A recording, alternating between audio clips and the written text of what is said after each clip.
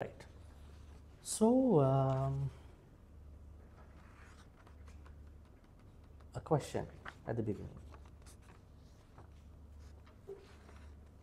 Are there anyone over here who has not attended the Sutta discussion before?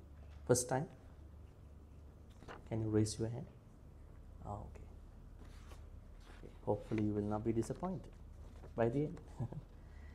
I heard that some of you already attended my some Sutta discussion somewhere, other places. All right, so it's not a big deal.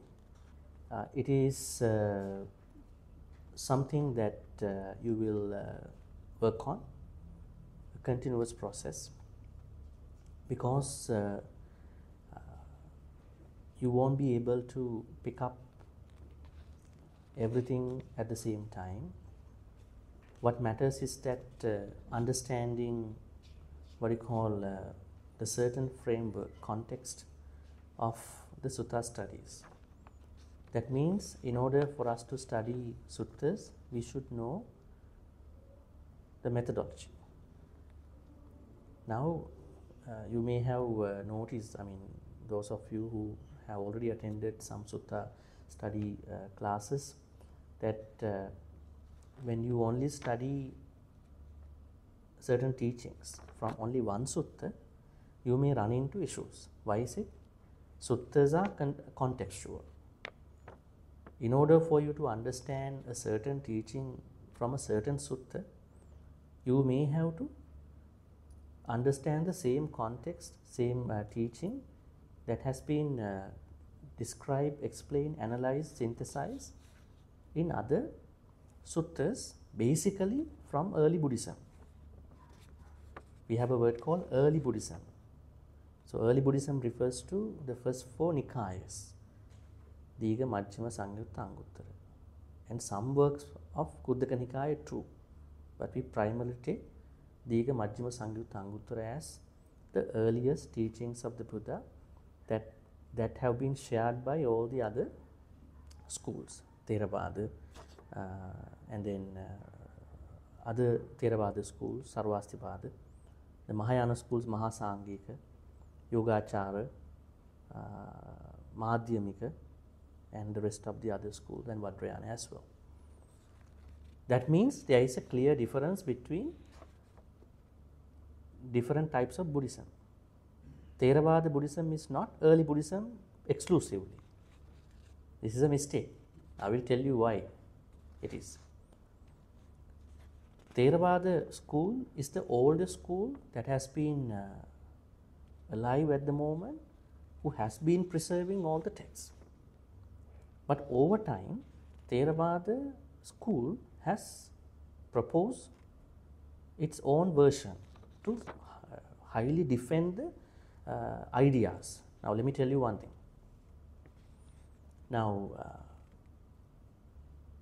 what you call Abhidhamma is one very good example.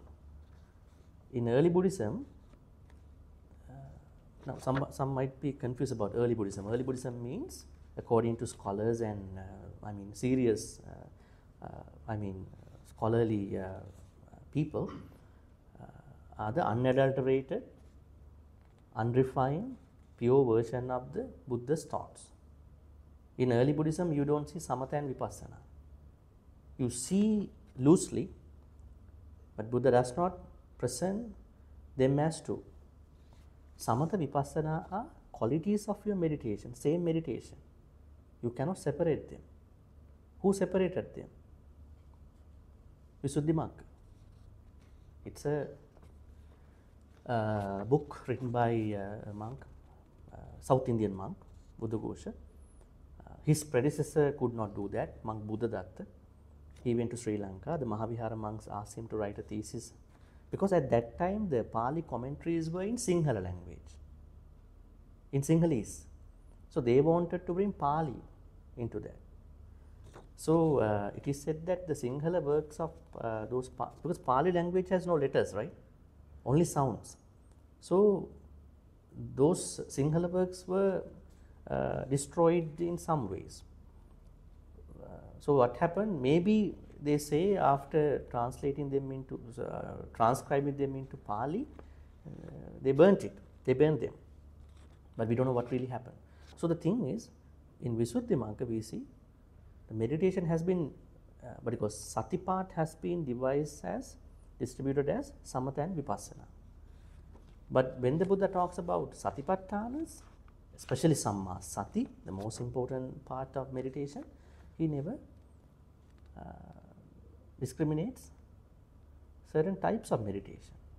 It is only Samma Sati that one has been. Who brought up Samatha Vipassana? Theravada school. This is one very good example. And there are a lot of other examples. So that's why you should study pure Buddhism, which has been the basis to Mahayana, Theravada, Sarvastivada, perhaps Vajrayana. Now I'm trying to espouse an argument that the importance of studying suttas from early Buddhism. So you will learn the early Buddhism, unadulterated, pure version of Buddhism. So Samatha Vipassana is a very good example. Now from today, do not insult anybody who is doing Samatha and Vipassana. I mean, whatever meditation method somebody might teach, especially from Myanmar. This is, Vipassana was taken as a stand-alone practice from 19th century Burmese Vipassana school, as a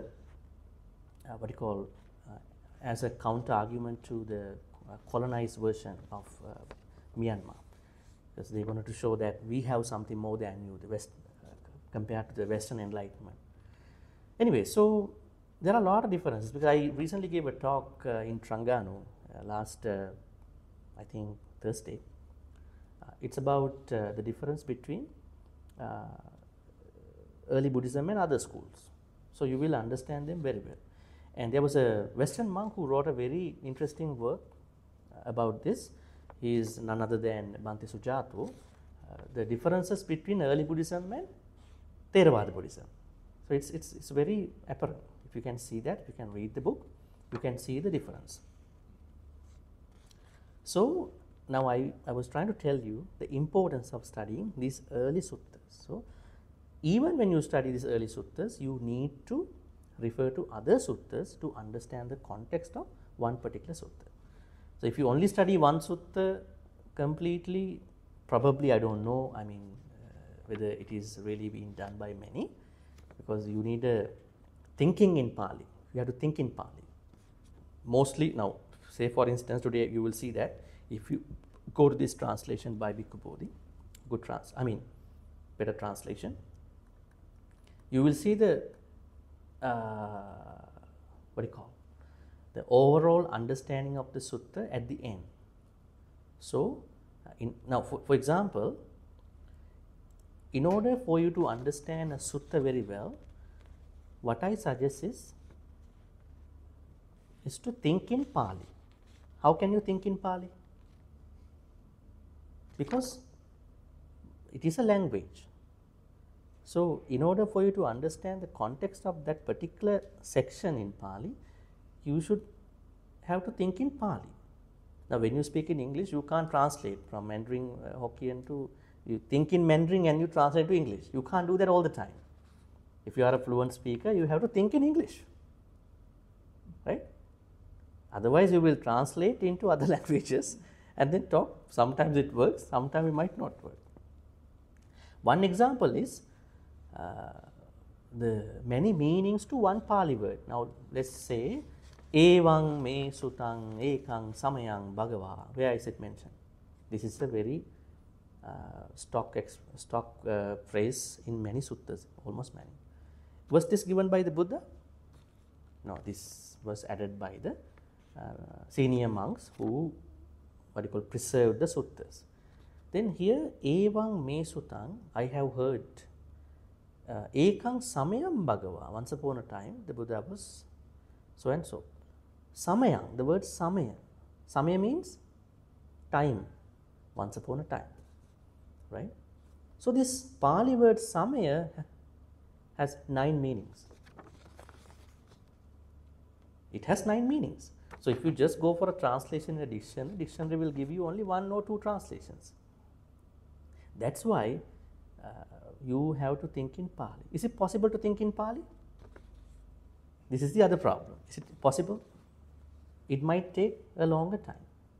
Then somebody might think, oh, from tomorrow onwards, I have to go to a Pali class. Seriously. Will that work for you? Now you're going to learn the language. What would you learn? Manusso rukkamha patati. The man falls from the tree. Vanaro rukkamha davati. Monkey runs from the tree. This is a language. It takes time. Perhaps you might not understand, because then you will have to learn the Pali in the text also. So that is why the Buddha said you have to learn under a certain scholarly or maybe knowledgeable monk or whoever. Then you don't need to refer to all these things. That is why Buddha uses a particular Pali word that not many people understand. It's not properly translated to. That listening is more important. You can see here. Assutavato. Assutta means, now they translate uninstructed. Uninstructed. Now asutta means, sutta means listening, having listened. Asutta means having not listened. To what? Dhamma. The Buddha clearly says Arya Savaka is noble disciple. Sutama Arya Savaka. The noble disciple who is always listening to Dhamma talks. And the opposite is the Putujjana, Asutava Putujjano. The unenlightened person who does not listen to Dhamma. Then why this listening is such matter into the Dhamma part? Because you will learn a lot by listening from the right person. So that's why I encourage, it might not be a Pali class, serious Pali class, so you will have to listen to Dhamma talks. That is a necessity. Not from one particular speaker, from many speakers. I encourage, listen to many speakers. Then you will know, then you will understand by yourself how these explanations are going to work. Alright, so now you understood the importance of studying early suttas from early Buddhism. This is a sutta from early Buddhism. And then the problems in studying these suttas. If you don't have a good Pali knowledge, if the speaker doesn't have a good Pali knowledge, then that speaker will depend on an English translation. Translations are very dangerous. At least they are supportive, but there are issues. Alright, so today's sutta that we are going to discuss is, what do you call it? Dutiya Loka Dhamma Sutta. Actually, there is another name for this sutta.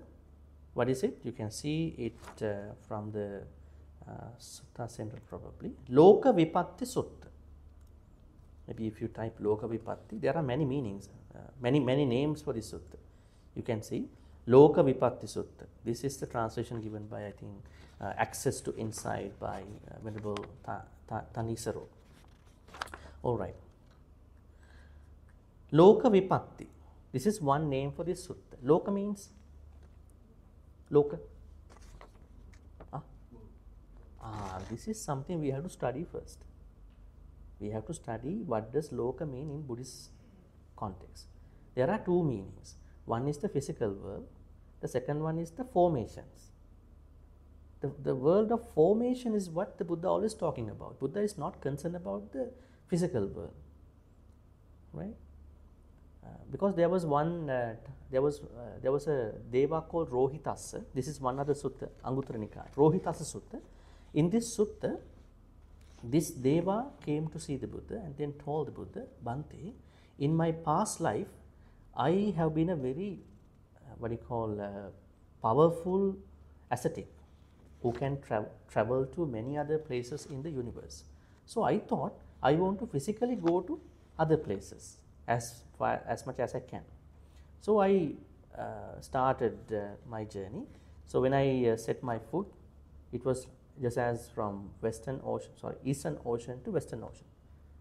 It is just as somebody is trying to set foot from Indian Ocean to Atlantic or Pacific. I mean, it's quite fast.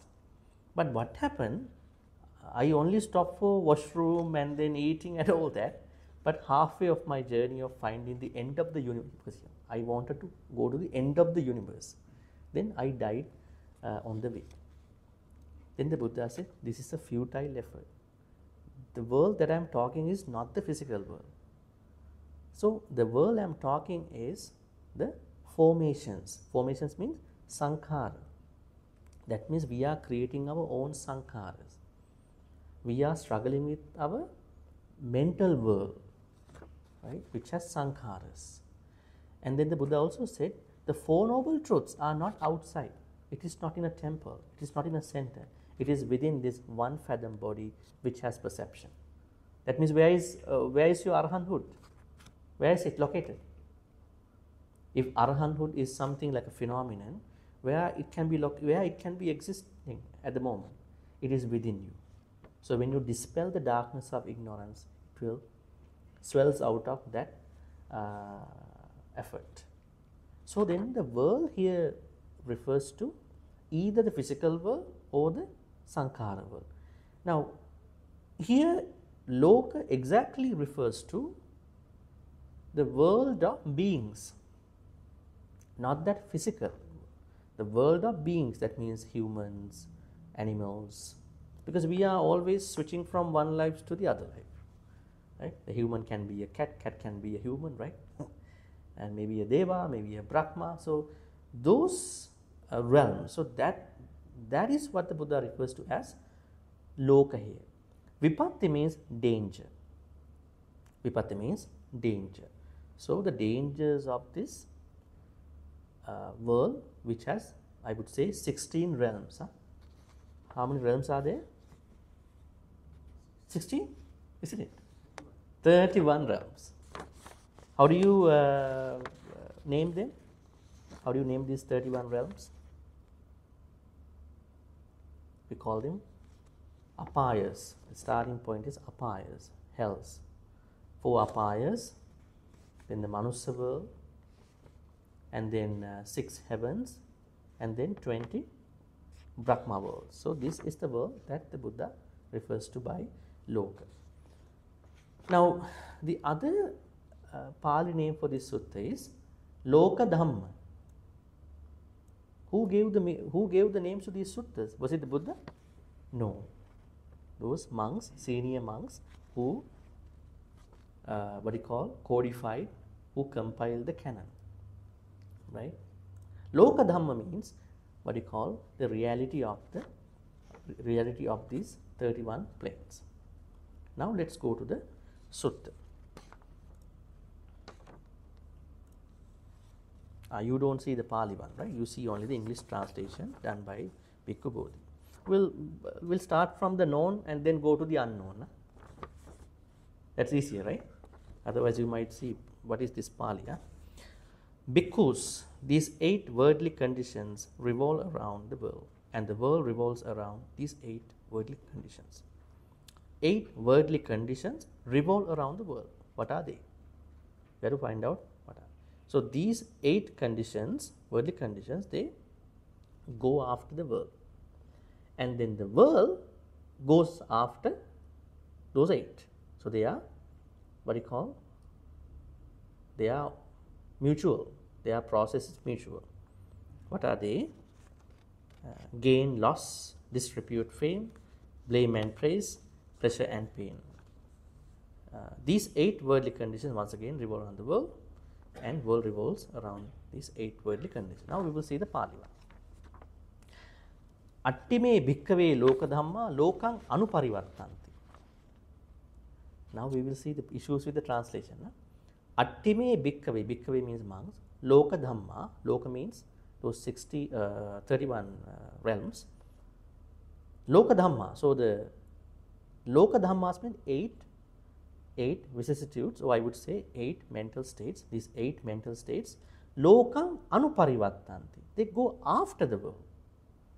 That means those 8 go after the world. Anuparivattanti. What do you mean by that? Labha, alabha, yasa, ayasa, ninda, pasansa, sukha, dukkha. They go after that means then if the world refers to 31 planes, then what does it mean? Those 8 go after the beings of these 31 planes. Is it true? How do we take it from animals' life? Let's take a dog or a cat. Do they experience loss, gain, praise, blame, happiness, unhappiness on a daily basis? Do they? How do they get it? Can somebody tell me? How do they experience labha and gain and loss? Time to time, a pet might receive certain things from the master. Probably today master goes to a pet store, buys a new pet food. So then it's going to be a gain for the pet on that day, maybe for some time. And then if the master cannot afford a certain desired food, then for a certain time the pet is going to lose some interest about something. So this is going to work for everybody. In our human life, this is really relevant to all of us. We will discuss that later. So when you understand that the loka dhammas go after everybody, I mean loka means these 8 things, you can see them as gain, loss, disrepute, fame, blame, praise, pleasure, pain. Let me simplify this translation. Profits, or I would say benefits, whatever the gains, and then loss. And then disrepute, I would say, how do you translate that? Probably your reputation, right? Good name or bad name, and then praise and blame. I would say compliments and criticisms, and then pleasure and pain means happiness and unhappiness. So these 8 go after the beings of 31 planes. Is it a fact? It is.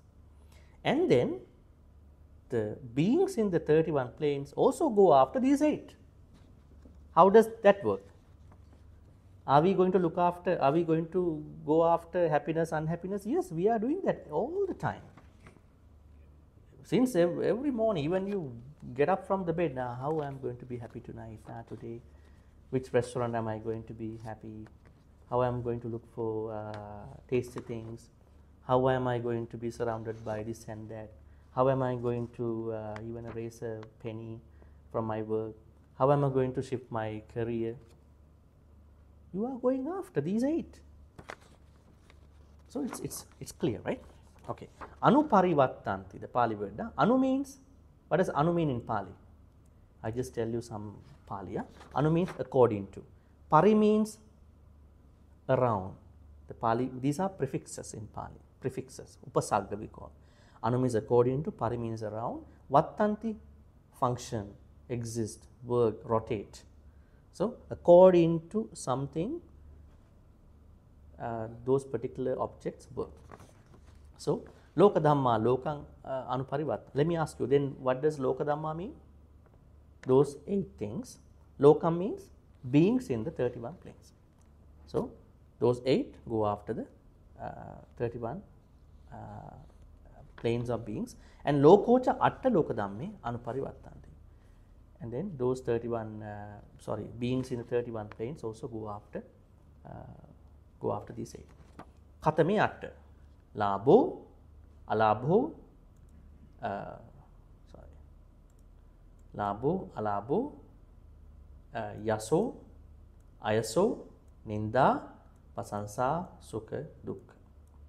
We'll translate. Labha means gain, so maybe profits, whatever you can gain. Alabho, damage, damages, failures, loss. It might be the liabilities also in a certain way, whatever the things you might lose, and you're going to lose at a certain point. Yaso, reputation, fame, reputation, good name. Ayaso, ill name, bad name. We are trying 24 hours, 365 not to have a bad name. from our family members, from our work people, from the society, on the road. So, ninda, blame. Here, ninda, blame. Pasansa. Pasansa means compliment. Compliment. Sukha.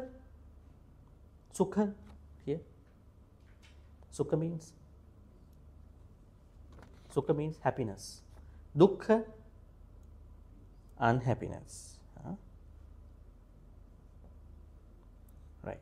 Now you can see the translation. Here sukha has been translated as pleasure. Can you see that? You can see dukkha has been translated as pain. These are the issues. This is the problem. If you don't have a Pali knowledge, this is the issue. This goes by an American translation for those people who might catch up. But the Pali word says happiness and unhappiness. Unhappiness is not necessarily pain, isn't it?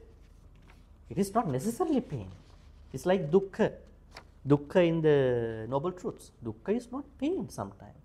It might be a frustration. It's not painful, just a frustration. It can lead to pain. So we have to be very careful. Now you will see. Ime ko bhikkave atta loka dhamma lokang. Again, now it repeats just to because repetitions are everywhere in the canon. Let me ask you, why you see a lot of repetitions in the suttas? The same thing has been repeated in most of the places. If you read a lot of suttas, oh, same thing goes again and again. Why is it? We call redundancy. Why is it? Why do you see a lot of repetitions in many suttas? Probably you might not have studied that far, but I want you to think about it. Then you, from a grammatical point of view, I say why? This is probably a plague, a grammatical plague. Yes. For the purpose of easy memorization. This is one, because this has been come down to us by memorization. But most importantly, the redundancy or the repetitions have been come to us in many suttas due to the reason that when the suttas are trying to repeat the same thing, it can it can easily get into somebody's understanding. This is the idea. This is the idea of the repetition.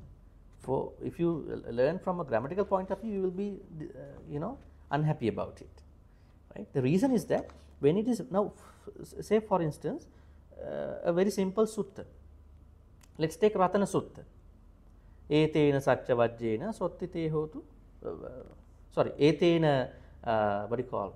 Yankincha vittang idava hurangva sagge suwayang ratanam panitang nano samang attatagatena idampi buddhe ratanam panitang etena satchena suvatti hotu. Etena satchena suvatti hotu.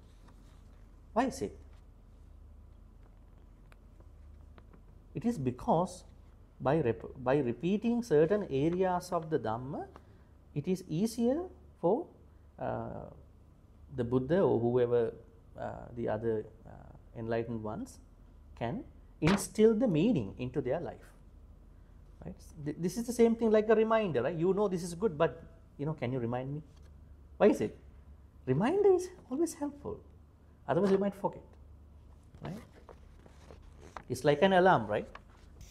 You think you can wake up, your body clock can help you to wake up, but still what do you do at night? You set up the alarm. Why is it? In case, we never know. That is why you see a lot of repetitions, but here it's not that bad. Same thing. Now so far what we have understood in this sutta, there are 8 things, 8 very normal things in our life, as you can see. Gains, losses, fame, I would say good name, bad name, then what you call blames and praise, happiness. And these 8 are called as Loka Dhamma. Okay? These are called Loka Dhamma. Then Loka means beings in the 31 planes. So Loka Dhammas go after beings in the 31 planes. 31 beings in the 31 planes go after these 8. This is what we have studied so far. Now we go to the second one. Now the Buddha says the problem here. Now this is the problem with these 8 things. Assutavato bhikkhave putujjanasa. Let's see the English translation first. It's good, huh? All right. Bhikkhus, an uninstructed worldling meets gain and loss, disrepute and fame, blame and praise, second para, and pleasure and pain. An instructed noble disciple also meets gain and loss, disrepute and fame, blame and praise, and pleasure and pain. What is the distinction?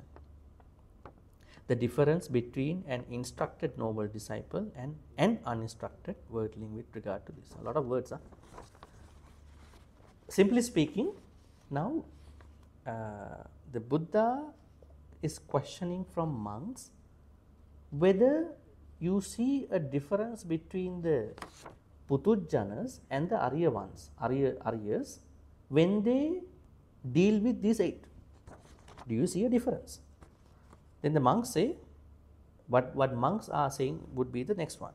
Bhante, our teachings are rooted in the Blessed One, guided by the Blessed One. Take recourse in the Blessed One. It would be good if the Blessed One would clear up the meaning of it. So they leaving that up to the Buddha. Better you explain to us, because you know everything, because we are basing us on you. Now see the text. Now you will see the issues. Assutavato bhikkhave putujjanassa uppajjati labopi, alabopi, yasopi, ayasopi, nindapi, pasansapi, sukhampi, dukkhampi. The Buddha says there are 2 people who are dealing with these things in this world. One is an unenlightened person, the other one is an enlightened person. An unenlightened person is always regarded in a name. Assutava putujjano. See the Pali words here? Assutava putujjana. How do we understand these 2? Now these refer to us. You know that somebody is here who is enlightened already. Yeah? These 2 words mean us. Assutavato putujjanas. That means assutavato. Sutavato means now translation goes by uninstructed. But the literal meaning is someone who has not listened to Dhamma properly. I think you all listen to Dhamma all the time. Huh? But the Buddha means that you need to listen to the true Dhamma. A lot of Adhamma is going everywhere. Could be. Adhamma means personalized, opinionated ideas. What you think about the Dhamma, not what the Dhamma is all about. You have to be very careful. So the Buddha says you need to listen to the true Dhamma. Why is it? Why should you listen to Dhamma? Is it a choice or is it a mandatory thing in your Dhamma journey? Let me ask you. Is listening to Dhamma a choice, an optional thing, or a mandatory thing? In your Dhamma journey, you all are on your Dhamma journey, right? Is it optional or mandatory? Optional, huh? Is it optional?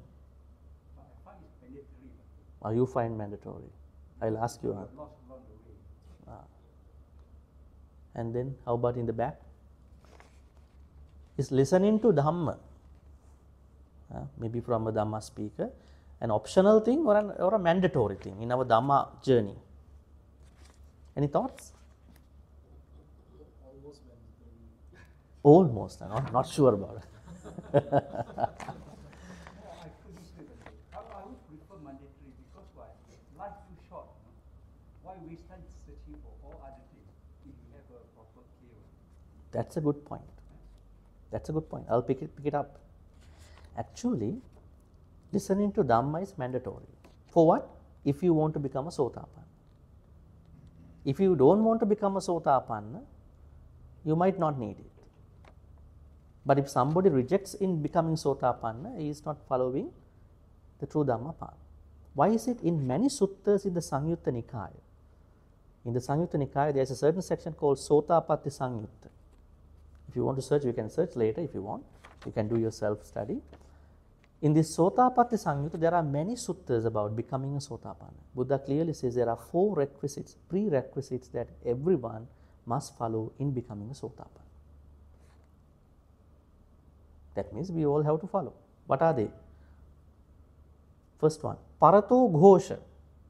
Parato Ghosha. Parato Ghosha means? Voice of another. Actually, we can get deluded by listening to somebody too. Somebody can mislead us too. Right? When you are very intellectual, you can be easily misled. Do you know that? Intellectual people can be easily misled because language is not realistic.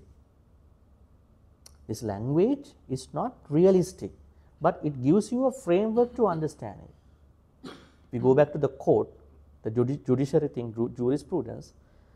You see the best fluent lawyer will pick up the case and win that case in the court due to the ability of speaking well and then picking up the right words, organizing well with a case. But do you think that they all carry the truth, the real truth? Perhaps not. Perhaps yes, perhaps not. Then that means language has a certain problem. Now let me tell you why, not from my own point of view. There is a sutta in the Digha Nikaya, we call it Pottapada Sutta. What is it? Pottapada Sutta. In the Digha Nikaya. In this sutta, Buddha says, Yahi Tathagato Voharati Aparamasati. Monks, I use the language, but I do not attach to the language. Tathagato Voharati Aparamasati. That means language is not always reliable. Right? It's a big concept. If somebody says language is realistic, then that is the Western philosophical schools. We call it philological school, like Wittgenstein. For those scholars, they say that every phenomenon in this universe should be able to be put into language. Can we do that? Can you talk about Nibbana in language? Can you put everything about Nibbana into a English word? You can't. Not even Nibbana. Let's say you love somebody in your family. You love your wife, husband. Can you truly tell your love in proper English words to your wife or husband? You always feel short of vocabulary. You don't feel that you are truly expressing your love to that person. Why? Language is not that rich compared to the truth, reality. But still we have a framework. Still it is supportive. So, the problem here, as I told you, is that the Buddha said in the Sotapatti Samyutta, you must read whenever you can. The first thing is Parato Ghosha, listening to the true Dhamma. That is a mandatory, that's the first point of reference in your Dhamma journey. Now, for those who said it could be optional, now you have some time to think about it. It's not optional. It is optional in the modern way of practicing Buddhism among some people. This could be optional for them. But if you really want to, learn the true Buddhism, it is not optional. So, listening to the true Dhamma is very important. Because listening can clarify a lot of things. Even if before you go for a meditation retreat, you must have listened well. Otherwise, what are you going to reflect in the retreat? By closing your eyes. What are you going to reflect during a retreat? By closing your eyes and physically immobilize. Isn't it? So you have to learn first well and then to reflect. That learning has to learn from the true Dhamma. Whoever the Dhamma speaker, monk or layperson, learn the true Dhamma. Second is more important. Parato Ghosha. Then the second is Yoniso Manasikara. Mandatory. Wise attention. Today we will be looking at that thing too. Wise attention. We can be greedy, we can be angry, we can be jealous, we can be generous, we can be very loving to other people because of either wise attention or unwise attention. Attention is very important. Right? Is attention automatic, or you have to make an effort to make attention, according to Buddhism? Now you have attention now, right? Now normally attention does not last long, right? It can stay, it can go away, especially when you teach students, probably a minimum 1 to 3 minutes. Huh? The attention go away. I'm asking you because I'm talking about wise attention, the second mandatory requirement if you want to become a Sotapanna, which must be in your Dhammapada. So according to Buddhism, what do you think? Is attention automatic or natural, or you have to make an effort to make it?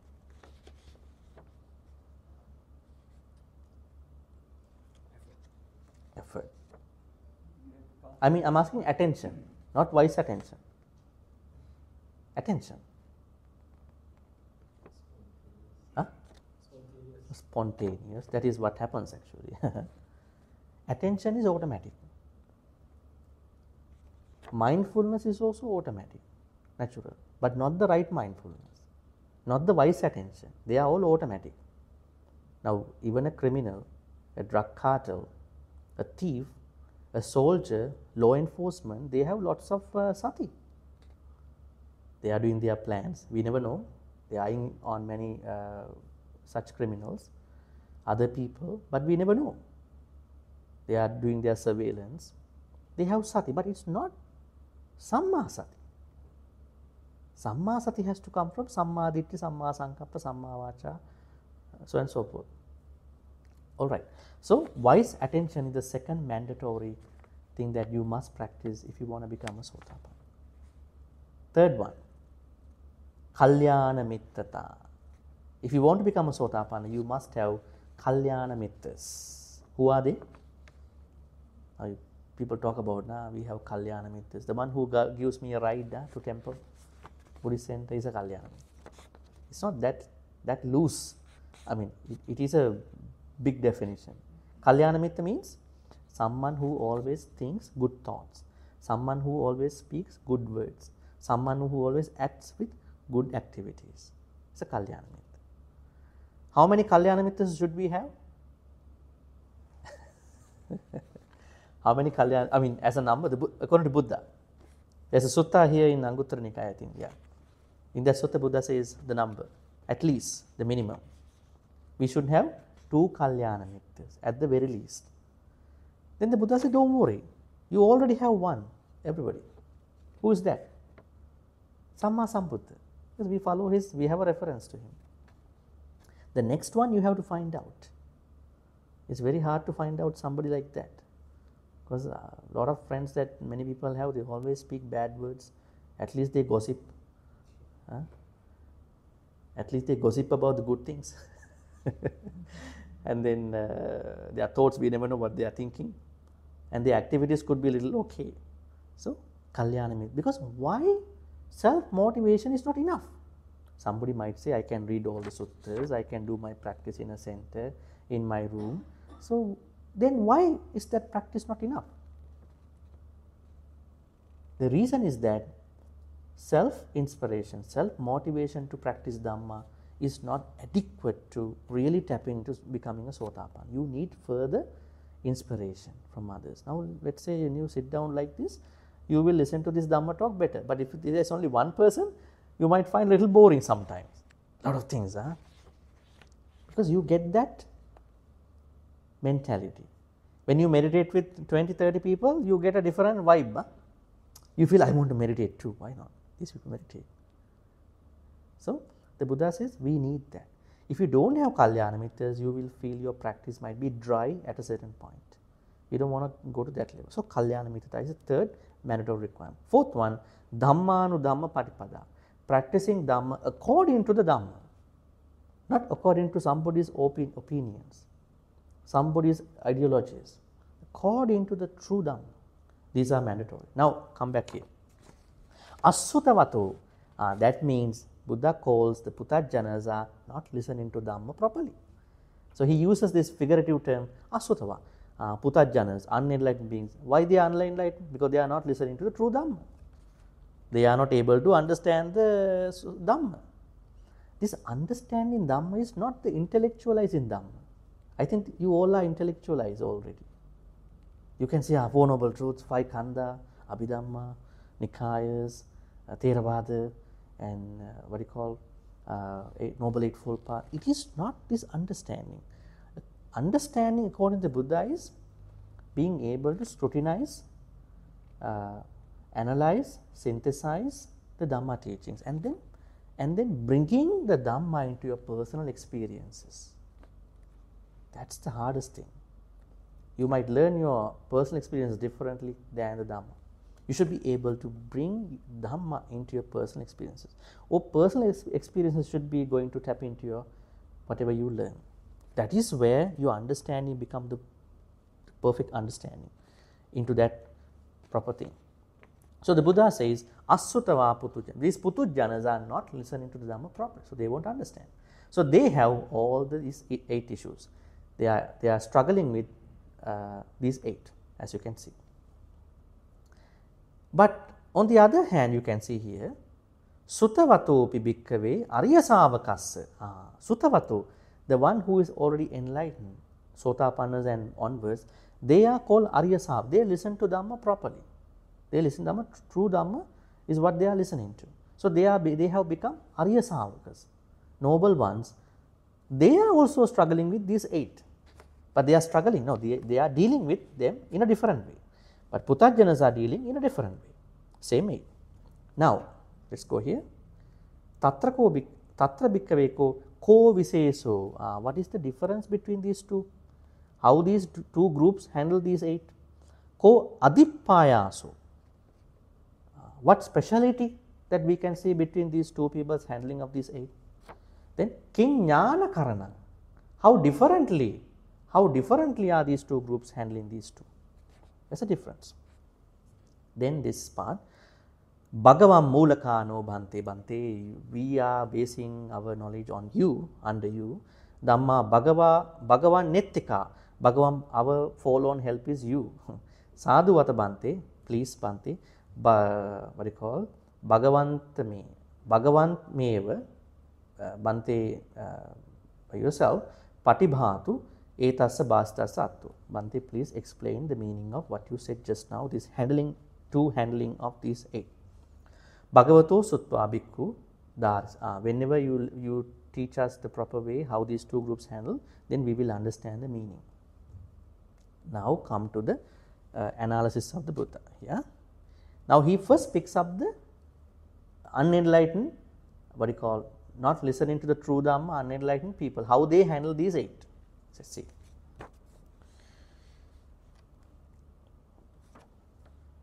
All right.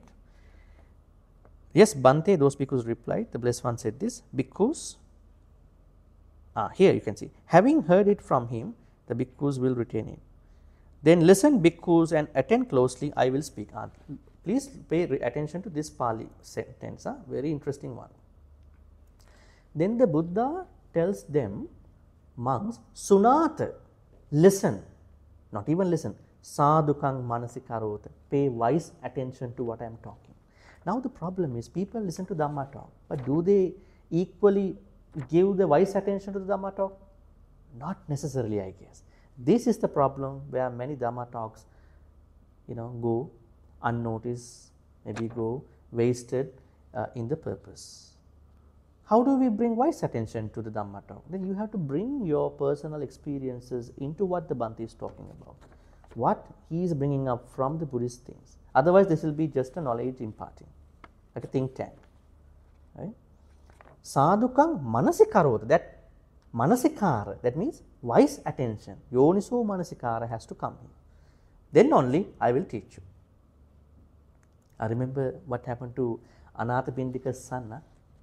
You know Anathapindika, right? The famous banker who donated the Jetavanarama. I think many of you might have gone there, right? When you go to India, Jetavanarama. But unfortunately, his son was not that devoted, and then going to the temple and then listening to Dhamma. So one day he devised a plan. The plan was that I will tell him that I will give some money if he goes to temple. He said one day to his son's name is Kala, K long A L A, Kala. can you go to temple tonight and listen to a Dhamma talk? He said, okay. He didn't say, okay. He said, I will give you this much money. Kahavanu, kahapanas. Huh? Oh, yeah, I will go. So he's very happy. So then he went to the temple that evening. So he came back. He said, give me my money. So father gave the money. Then he planned, the father, what you call bank, Anathapindika plan, another thing. Okay. So tomorrow, if you go to the temple in the same way, and then learn something, learn at least one Dhamma, probably Dhamma thing, and then tell me what whoever the Bhante told, then I will double the money that I give you. Yeah, no problem. And he's happy now. It's a money thing, huh? Win-win situation, right? Then he went tomorrow. Then, you know what he was trying to do? That day, Buddha was giving the Dhamma talk. He thought, I'm not going to listen to this Dhamma talk. I will be sitting down. I will catch the first Dhamma word this person is going to say. And then that's it. I'm going to forget about it because I need money. Then the Buddha knew his intentions. Buddha made him not being able to catch up one Dhamma thing. So Buddha made him listen to the whole Dhamma talk. And finally, he became a Sotapanna. Now, interestingly, how many times you listen to Dhamma talks? There was a guy who didn't like Dhamma, only want to learn one Dhamma thing, just for money, he became a Sotapanna. So can this journey become terrible? Like you see among many practitioners who think that I want to become a Sotapanna by giving to this many things, practice so hard. It's not a hard practice. It shouldn't be a rigid practice. It is a talent. How are you going to bring your personal experiences into this thing? Actually, Kala at the end became a Sotapanna. And then the next day morning, when the Buddha came with 500 monks into Anathapindika's house for morning dana, then Anathapindika didn't know what happened. So he was preparing the money for him, son. Then at the end of the dana, in front of the Buddha, he said, there's your money. Then he rejected the money. He said a Pali stanza which is coming in the Dhammapada, you can see. Patavya eka rajjena saggassa gamanenava sabba lokadipachena sotapatti palangvara. If somebody gives me the ownership of the whole universe, like a Chakravarti king, if somebody tells me I can go to the higher heaven, like Paranimita Vasavatti, Chatu Maharajika, Yama, Tavatinsa, Tusita, Nimma, Paranimita Vasavatti. Sabba Lokadipachena, if somebody gives me the most important thing somebody can get in this world, but now I don't like any of those, because Sotapatti is the best, highest for me now, right? So I'm trying to refer this to the Sotapanna, becoming a Sotapanna, at the same time this wise attention. It is important. All right, so not even listening, but also paying wise attention to what you listen. Then let's see the translation. Because when an uninstructed worldling meets with gain, he does not reflect thus.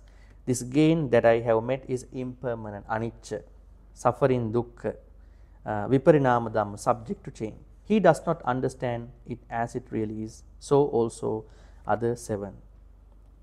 This pain that I have met is impermanent, suffering, subject. There are a lot of problems with translation, but I will explain.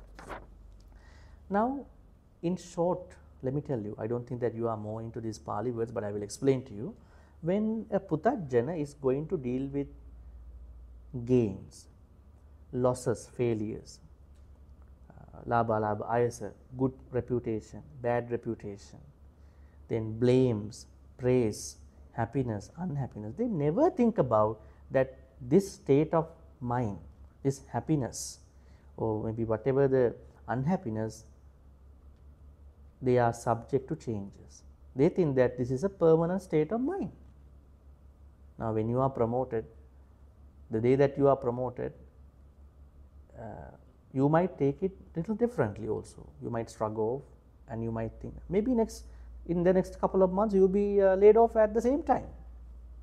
Today you are complimented by somebody, maybe one day you might be criticized constructively. So how do you take these things? How is your take on? happiness, unhappiness, whatever. Because normal people, Puthajjanas, they never think that this happiness, maybe this unhappiness is impermanent, right? This is what it says. On the other hand, if you look at the Aryas, they always understand whatever the pleasure, whatever the happiness, whatever the good things, whatever the bad things that go to them, they will always change, they will always create differences in that experience. So, they always bring that to their attention. Now, we see the text over here. Assutavato bhikkave putujjanassa uppajjati labhu sona iti patisanga. When the unenlightened Puthajjana receives a gain, let's say a profit, lot of profits, maybe all of a sudden he or she gets promoted, whatever the gains, at that point of that experience of his or her life, he or she never go to think as such. Uppannoko me ayang labhu, I got a gain in terms of my career, in terms of my studies, whatever, money. Sochako aniccho, that what you call gain is subject to changes. This gain is subject to differences, I would say difficult experiences. Then viparinama dhammo, it has some changes. So yatha, now I think somebody might misunderstand this thing. Does that mean that always when we are what you call when we are able to gain something, do we have to bring this anicca, do we have to gain a very negative pessimistic experience into the phenomenon? Not exactly. What this means is that whenever you get a gain, you are happy, definitely you are happy, but at the same time you need to understand you should not be overwhelmed with this gain. I am happy, but I know this can go away anytime, right? This can go away. So, you have to maintain the both sides of that understanding. So, in the same way, when an unenlightened person receives gain, loss, everything, either they are overwhelmed with that thing, or they are going to, they are obsessed, or they are going to hate what they got. So, this polarity of these two is what an unenlightened individual is going to go through. That means we have to stop doing that if we follow this sutta. Then the same, the rest is the same. You can see here, uppajjati ninda, ayaso, uppajjati pasansa, uppajjati sukhang, dukkhang, sona iti patisanchikkati, uppannang ko me idan dukkhang, tanchako aniccan dukkhang, viparina. Same thing. We are going to leave that part. We come to the other part.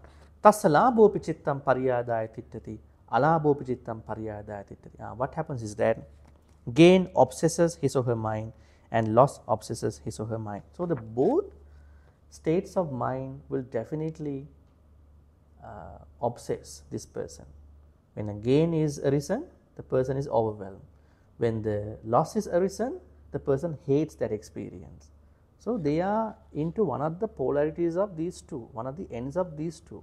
If you actually, on the other hand, what does this talk about? Upekha. Upekha. Metta karuna mutta upekha. Upekha means you are not picking up any extremes. You have to be in the middle. When you are complimented, you simply say thank you, but at the same time you understand this compliment will go away from me, from them one day. You are just humble enough, you maintain the middle, not falling into kind of a very high estimation about you or very low estimation about you. Let us see the translation.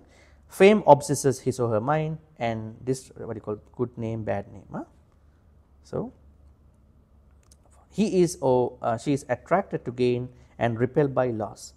She is attracted to fame and repelled by what you call bad. What does that mean?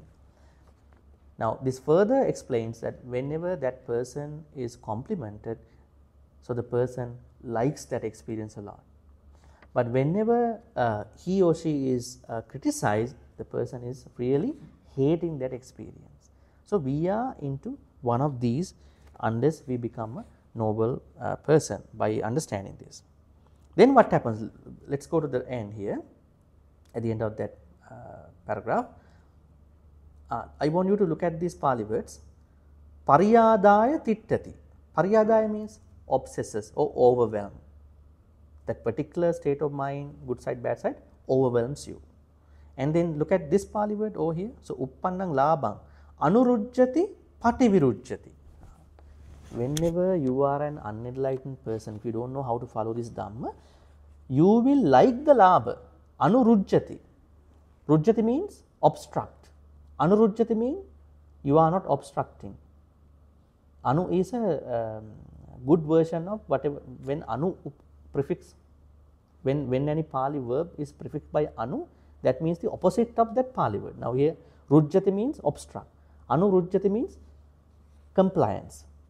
Now there is a Pali name that comes from this verb. What is it? Anuruddha. Have you ever heard this Pali name? There are many monks. Anuruddha. Anuruddha means the one who is compliant to any, the Dhamma or whatever. Anuruddha comes from anurujjati.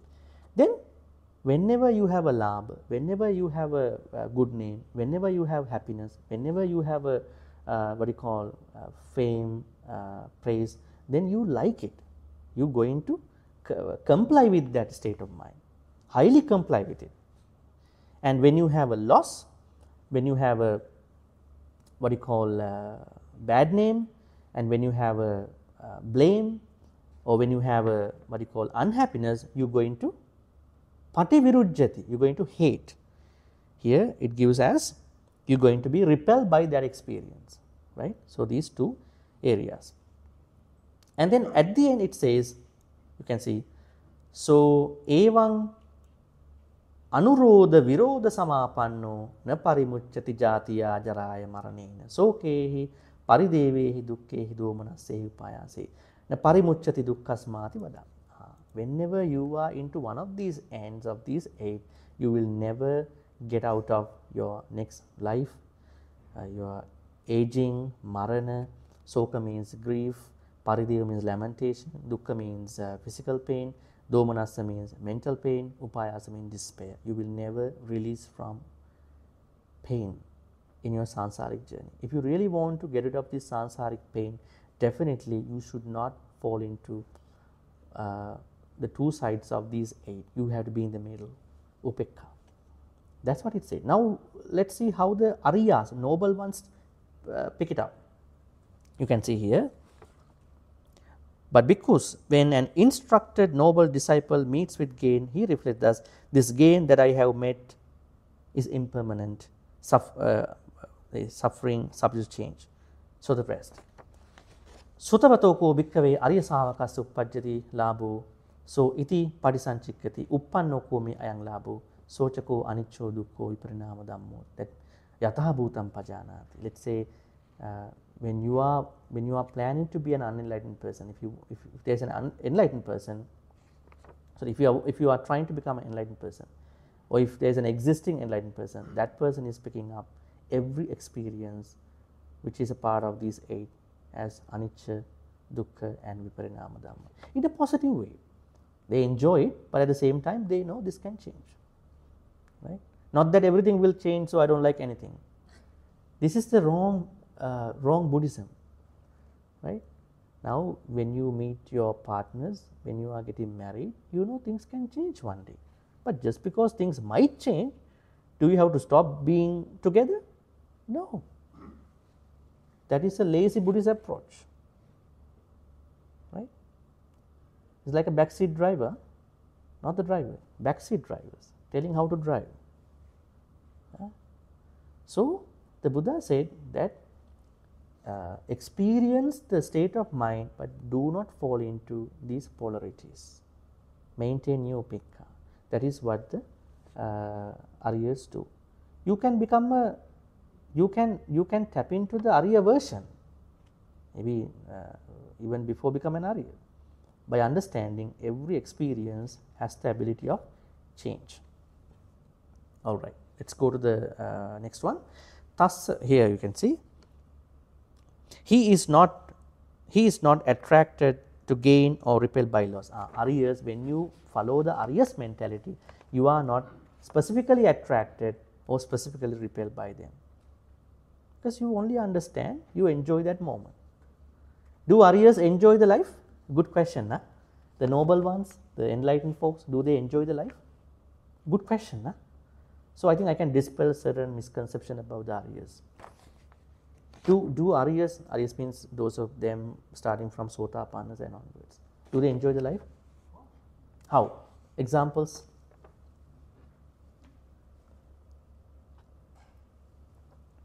Let's take Sotapannas, the bare minimum attainment. Do Sotapannas enjoy life? Yes. Married once. Vishaka, a married lady, became a Sotapanna when she was 7 and dated a man and became a spouse and had so many children, had so many grandchildren.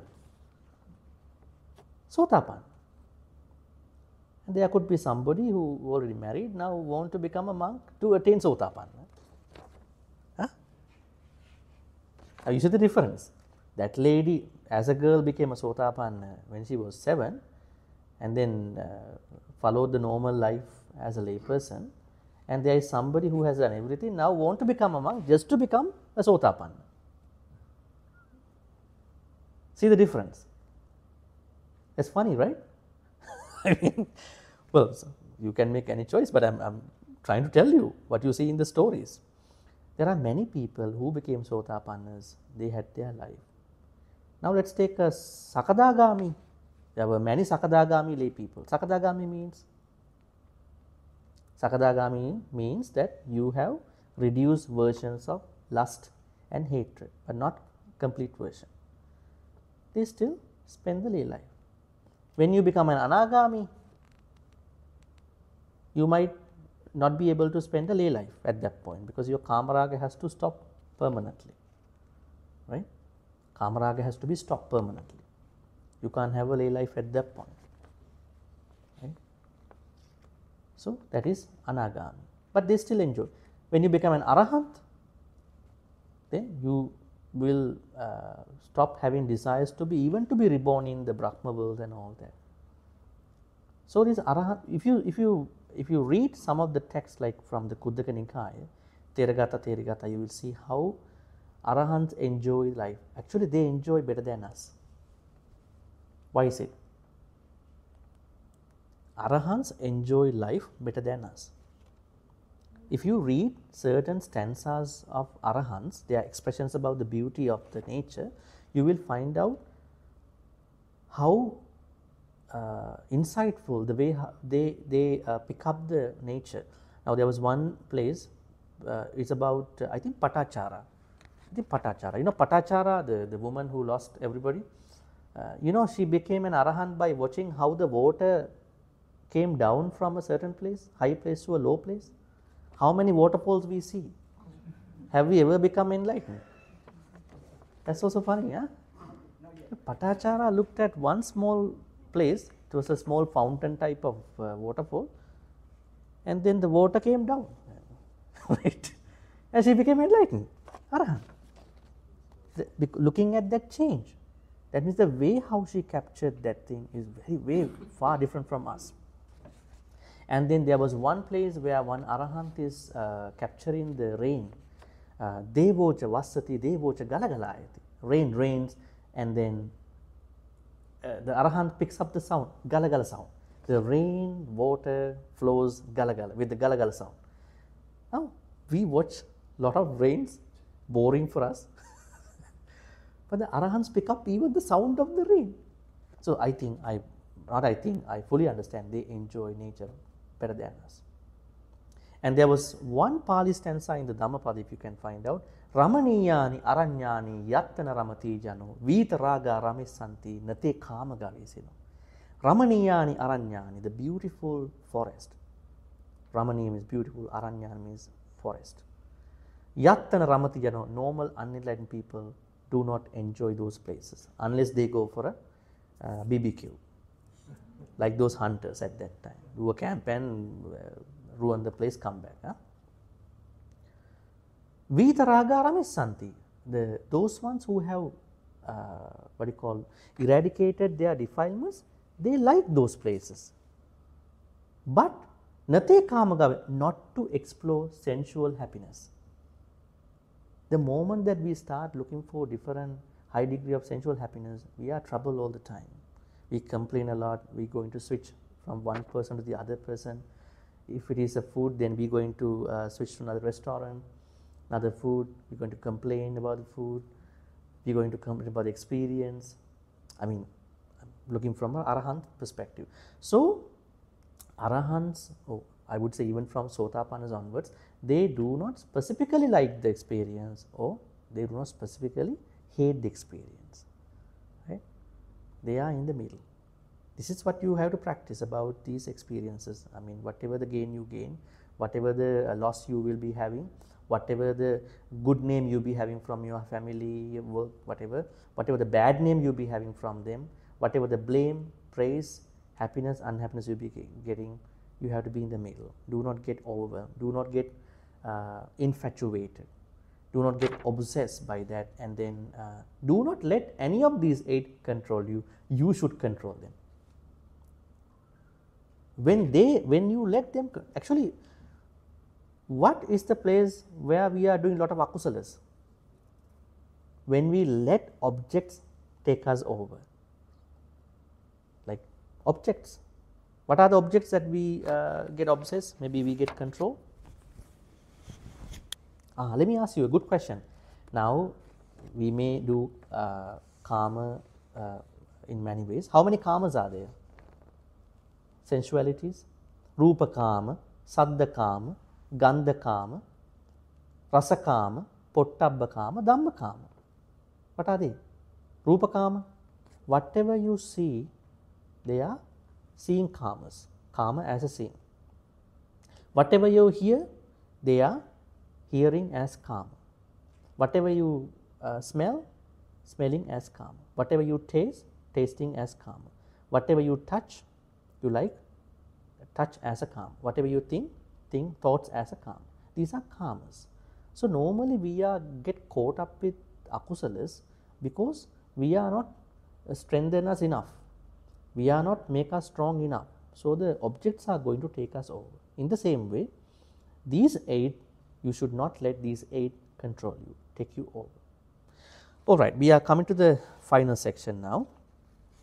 You can see now, enlightened person, or those who are going to become enlightened. Now today you are learning all this, so you can practice on board, right, on the spot, right. These 8, you are going not to specifically like or specifically repel, specifically hate. You are in the middle, understanding and enjoying the life too. Buddha never opposed to enjoying the life in the proper way. Enjoying the life the proper way, right? Because Arahants also enjoy the life. If you don't, then you have not understood the proper Buddhism, right? Then now we come down to 3 stanzas. We will see what they are. When you are not specifically getting attached, specifically getting repelled by these things, then what happens? You are stopping your sansara. You are minimizing your jati jara marana. Your sansara will be short, right? This is what we want. Now, these 3 stanzas. I think the translation does not translate these 3 stanzas because the previous sutta also has these 3 stanzas. That's why. But I will translate this way. Labho alabho cha yasa yasa yaso cha ninda pasansa cha sukhancha. Same 8. Ete anicca manujesu dhamma. These are all impermanent. Asassata viparinama dhamma. Asassata means sassata. Sassata means eternal. Eternal. But these 8 are not eternal. They are impermanent. And then viparinama dhamma, subject to change. That is the meaning of first tense. Pretty clear. Then etecha nyatva satima sumedo avekkante viparinama dhamme ittassa dhammana matenti chittang anittono patighatameti. By understanding, having understood this nature of not specifically attracting or not hating these 8 and being in the middle, you will become mindful, satima, and sumedo. Satima means mindful, you having right mindful. Sumedo, sumeda means wisdom, another word for wisdom. Meda, sumeda means extremely wise. Avekkati, then when you are mindful, when you are wise, then you can see the changing nature of these 8, viparinama dhamma. Ittassa dhammana matenti chittang. You are not going to get attracted by the, specifically attracted by the attraction part of these 8, and anittato no patighatameti, you won't hate the other side of the experience. Then finally, tassa anurodha atava virodha. Now these are two words. Anurodha, virodha. Anurodha means complying with this 8, attracting to these 8, or virodha means hating those 8 experiences. That means that good side and bad side, because 8 has 4 good side, 4 bad side, right? What are the good side? Gain, good name, good reputation, praise, happiness. Those are anurodha. Because whenever these 4 arise in your life, you are very attracted with those 4, highly attracted. I think, do you think that many people think that this will go away? No, they will never think, this is permanently with me, I am permanently happy, permanently gain, I am permanently praised by other people. That is the problem. And then virodha.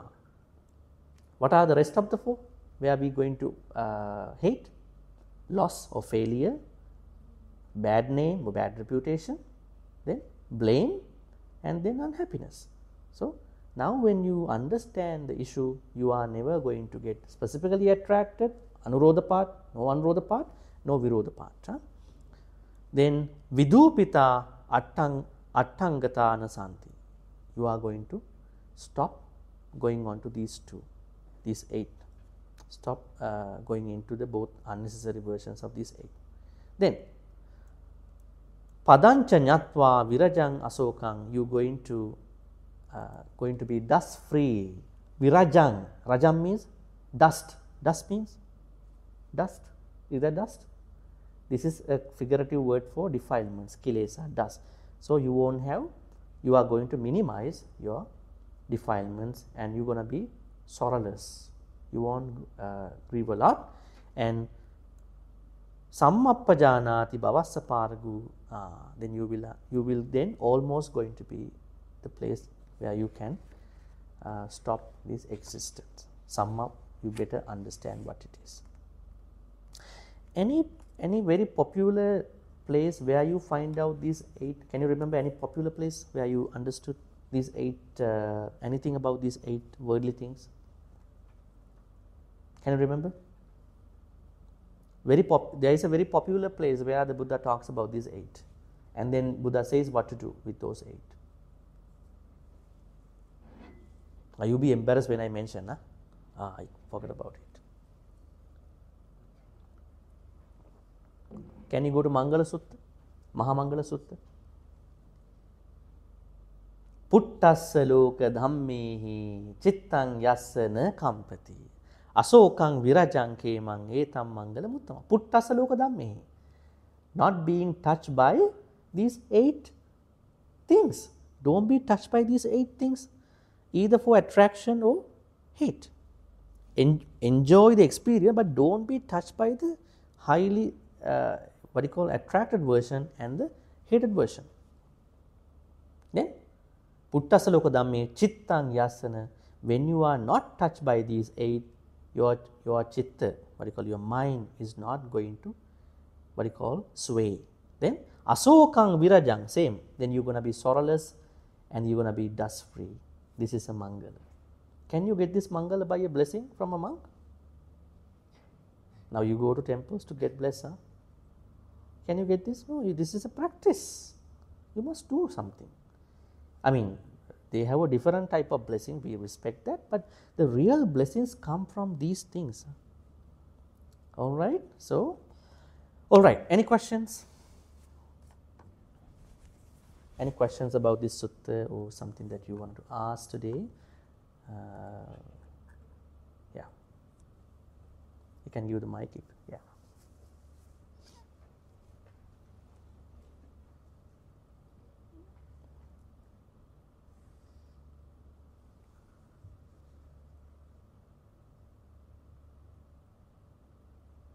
The mic works, huh? The mic. Yeah. Any questions? You have a question? Okay. Maybe you can take the mic for the live record. Okay, okay, good, good. No, she has to leave. All right. All right. Yeah. Yes. Thank you, Bhante, for the insightful teaching. Oh, I'm just emceeing. I'm not asking a question. The floor is now open for any questions for Bhante. Yeah, if there's anyone with any questions.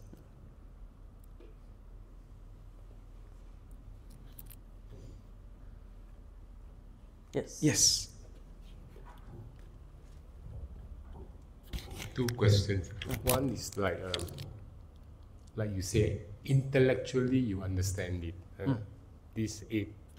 Then how do you get to experience it? What is needed? Okay. Question two. Short answer is wise attention. I will explain that. The answer is wise attention. And then the second one is like you say in question? the Mangala Sutta. So people always think that when we do that we get blessing, but as you say, you need to practice yourself. Then why is a necessity to every time chant all these suttas? Thank you. The answer to the first question is wise attention. Why people cannot make the way to that state of mind is wise attention. They simply listen to the Dhamma talk and primarily intellectualizing, rationalizing only. And they are not, because Dhamma is an individual. Now, though you listen to me or whoever as a group, it is an individualistic path. Right? How do I say that? Go back to Swakkhato. Swakkhato Bhagavata Dhammo Sandittiku Akaliko. Ehi Passiko Upanayiko Pachattang Veditabbu. Pachattang Veditabbu Vinyuhiti. Wise people have to understand individually of this Dhamma.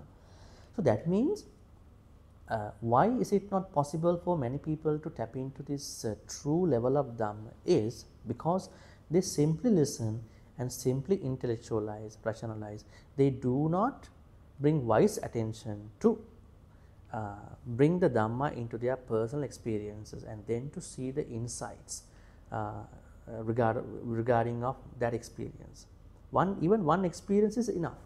So people should be able to bring whatever, let's say something happened in your life with regard to failure. Now what is the most interesting phenomenon many people go through? When they have a failure, they are running into what you call resistance. They are going to resist to that experience. They are going to say different things. Now when the Bhante is talking about, when I talk about this thing, resistance is one of the polar ends of this issue.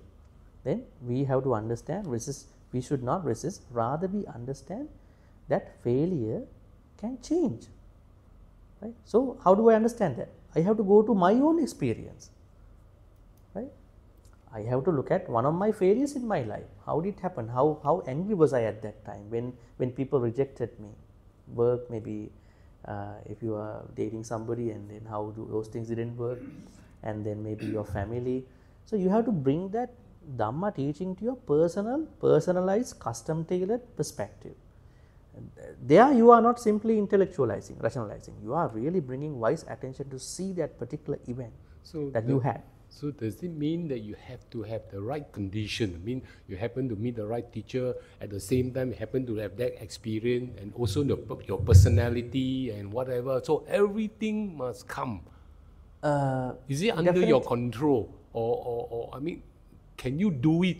Or is it you have to have the right Of course you need the right teacher. Yeah, the right everything has to come into perspective. Well, I mean, you might meet the right teacher, you might become enlightened later. So you cannot say simultaneously, but definitely you need all these conditions. Yeah. You need all these conditions. So you have to walk the road and over a period of time. It depends. Each one is different. Now when you go to a classroom, when you are a lecturer, you have to understand each student learns at a different pace. There are genius ones. There are ones between the genius and poor level. Teacher has to go with everybody. So in my understanding, genius one, the one who listens to a lot of Dhamma talks, does not show what you call the proven results of becoming enlightened. It doesn't matter how much Dhamma talks you are saying. It does matter how you synthesize the Dhamma into your personalized experience. The Buddha says that. The Buddha says in Dhammapada, if you read the last 2 stanzas of the first chapter in Dhammapada, Bahum piche sahitam basamanu natakkaro hod naropamattu. Gopo vagavo ganayam paresang nabhagava samanya. So Buddha says there is someone who has lot of knowledge of the Dhamma, but there is no practice in understanding with wise attention of the personal experiences. So that person to him is like someone who is counting the cows of another person. That person does not count his own cows. He is counting because Dhamma is what the Buddha told. So what you need is, yes, definitely there are conditions. You have to find the right teacher. Then most importantly, now today you understood, you have to bring this knowledge, the true Dhamma into your personal experiences with wise attention, because that experience will not penetrate at the peak of your understanding if you do not bring wise attention to that experience with Dhamma. That's number one. Then the first one is wise attention. Thank you. Yeah. Just now on your Mangala Sutta. Yeah, very good question. Yes, all right. I didn't say the blessings that you know is not important. These are 2 types of blessings.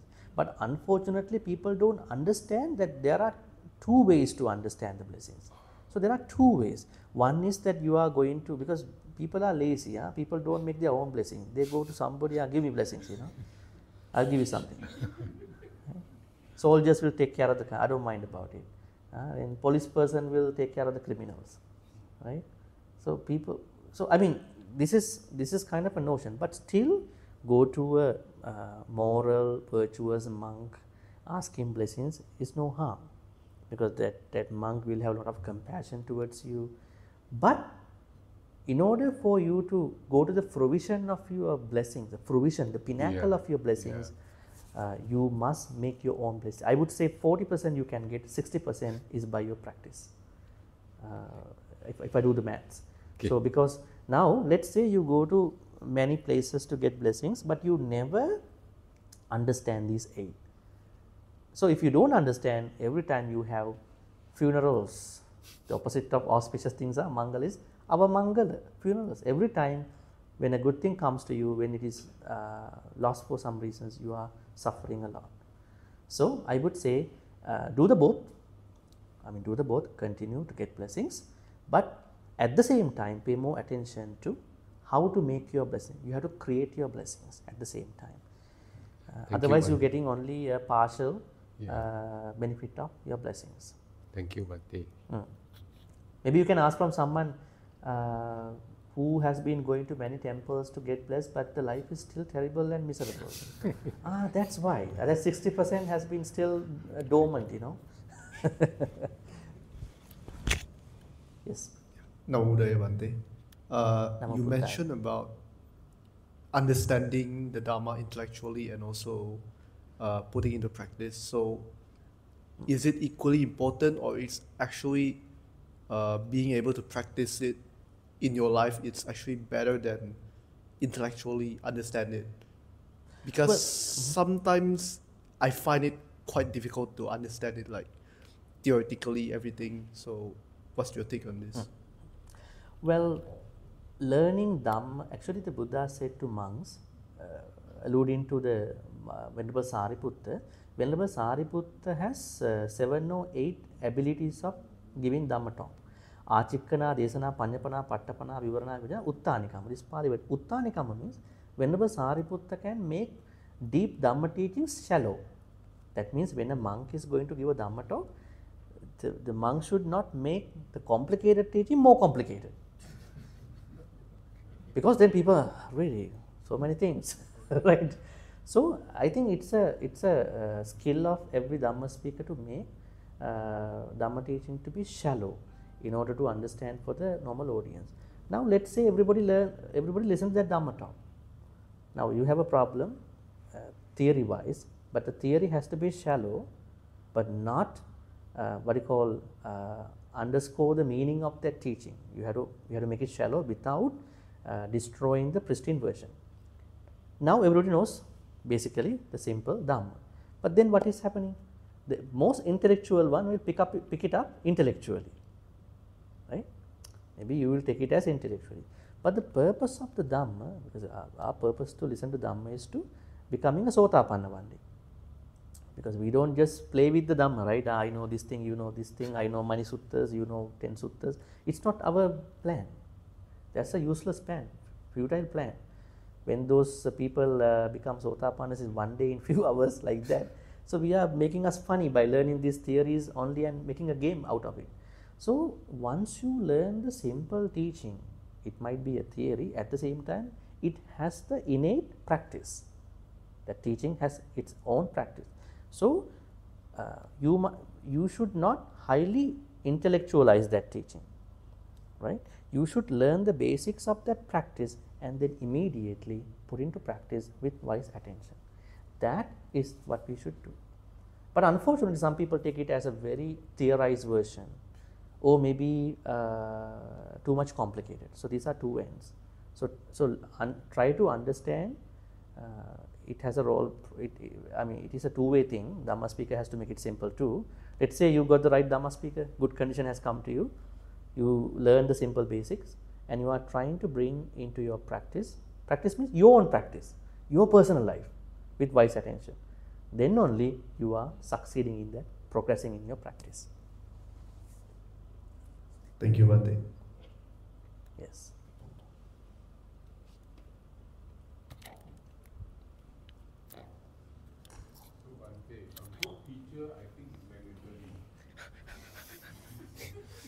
Because you from the beginning you're talking about mandatory or choice.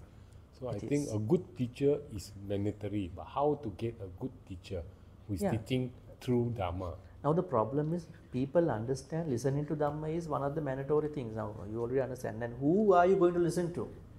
Then you have to understand that, right? So you have to do your own search. Otherwise you will listen to thousands of talks. Nothing has worked out. I mean, you know Dhamma, but you feel nothing is going, in your practice. Practice is not working.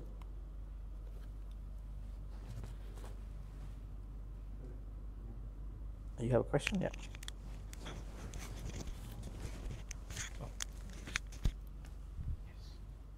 On. Yep.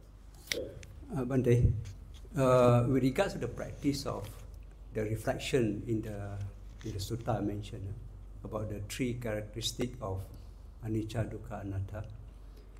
Now, for Anatta is not mentioned here. yeah, not mentioned. Only that's anicca, right. dukkha. That's right. Anicca, Two only. dukkha. Yeah. Yeah. In terms of practice of it, it will depend on the individual temperament, right? To actually make it more effective for that reflection. Am I right to say that? Yes. Okay, Yes. thanks. Because we temperamentalize everything, right? Now, for example, when we learn something, even today, somebody might take it differently than the other person, right? So it is very individualistic. That is why I said the provision of this progress of the Dhamma journey happens with the individualistic experience and how that individuality is going to work with that particular Dhamma thing. That is the success of your spiritual journey, not that you sit with many people. And secondly, why the third part, the anatta part, not mentioned here? If people know anatta, they would not get obsessed with any of these. Anatta, anatta means not self, not taking us. No self. Yeah, not self. It is the highest. It is what we are trying to understand. So Buddha only picked up anicca, dukkha here. So basically, for someone, now for arahants, there is no anatta. For a puthajjana like us, we always have this atta mentality. So Buddha did not pick up from that higher end. Buddha picked up from the known end, anicca, dukkha, because changes are very normal things in our life. But unfortunately, we don't take the good changes as anicca. Do we take like that? Do we, I would say, relatively take good changes compared to the bad changes? Now, you are very unhappy when somebody passed away. Yes, we do. When you are demoted, when you are criticized, that part you are suffering, I mean you're going through a very pain. But when you are promoted, it's a change. And when you are getting what you call different good things, so we have to bring both good and bad changes, possibility, and then dukkha. Dukkha means if you don't accept the changes, then you are in the suffering. I remember a very funny story, a true story. When one of my friends is a Christian gentleman in Vancouver, he has a Dutch friend. So this person goes to Sri Lanka during the winter time. He goes to Sri Lanka and then draw certain drawings. Europe there is a good market for drawings, right? So one time this Christian friend could go to Sri Lanka at the same time he went to Sri Lanka. He said, I know a Buddhist monk in a temple, so you can learn Dhamma. So he brought him to the temple. So the monk started saying in his own English, everything is anicca, everything is dukkha, everything is anatta. This whole life is a mess of suffering. Then he was listening to him. He said, okay, this is how I pick it up. Yes, everything is subject to changes, good or bad changes. If we do not understand that everything has a change, then we are into suffering. Isn't it? The moment you understand everything is changing, you accept that reality, right? So when you do not understand the changes, when you do not, then you are into suffering, what you call dukkha, pain. Then you are trying to create what you call this internalized self. Right? See, people understand it very differently. Yeah. I have a few questions. I'll start with one. Yes. Yes, thank you, Bhante. I want to refer to the Sutta study methodology you mentioned early in your talk. You said something like, sometimes it is important to read like a number of suttas rather than just one single sutta, if I'm understanding you correctly, Bhante, because some of the things in some of the key words or some of the key ideas in one sutta might be explained or analyzed in other suttas. Indifferently also. Those key ideas might be differently explained in other suttas. But Yeah, the same concept. Same concept.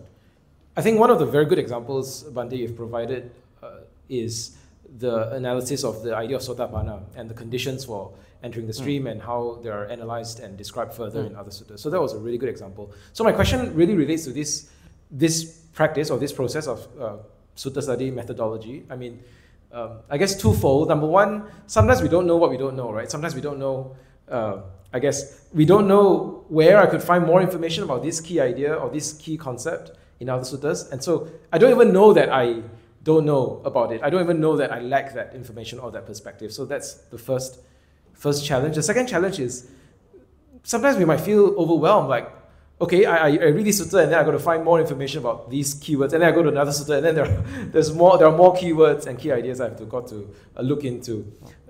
What if someone thinks there's so many suttas to look into? So the short answer is, you need a good teacher before you touch the books.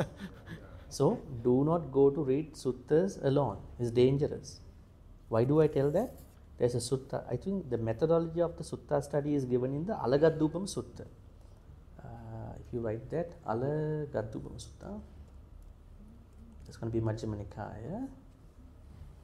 You can read that when you have time. Majjhima Nikaya 22. In this sutta, Buddha says, learning the true Dhamma is like catching a snake from its right place. So that means if you catch the snake, the water snake, I would say cobra, from the wrong place, even maybe from the tail, maybe from the head, you'll be bitten by the snake very fast. But the snake catchers know how to catch the snake. They're going to use a stick and then probably press somewhere of the snake's body and slowly catch. Then the Buddha said there are people who wrongly read the Dhamma, understand the Dhamma, they're bitten by the Dhamma itself. It happens. Psychosis. This happens in some meditation programs, ending with the psychosis, and on this side they learn the wrong Dhamma. So how do you know that you are reading the proper suttas? How do you know whether you are referring to the right suttas? And how truthful and how correct is your sutta study? How do we know? As a layperson, you don't have a good Pali knowledge. Definitely, most of you. How do you make sure that? That's why we need the teacher. And plus, how many suttas are there? Digha Nikaya has 34 long suttas. Majjhima Nikaya has 152. Anguttara Nikaya has 7,000 suttas. Majjhima Nikaya has 9,000. Who is going to read all these suttas? Do we have time? Do you have time? I don't think so. Then what about the practice? That is why you need a teacher. Teacher will tell you what are the most essential suttas to read for your practice. Problem solved. Otherwise, you are wasting time, and I think I tell people, do not try to self read suttas, because it will kill you one day because you are picking up the sutta wrongly. So please refer to a good teacher, follow that teacher, then you will understand what should be read, what should not be read. There are teachings that you don't need to read because they were given to certain individuals, not to your practice.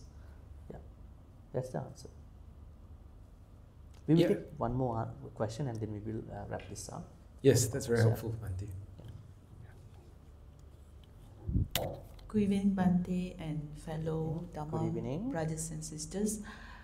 When it comes to loss, I will assess the worldly condition of loss. I believe when we lose our material possessions, to a certain extent we can practice equanimity.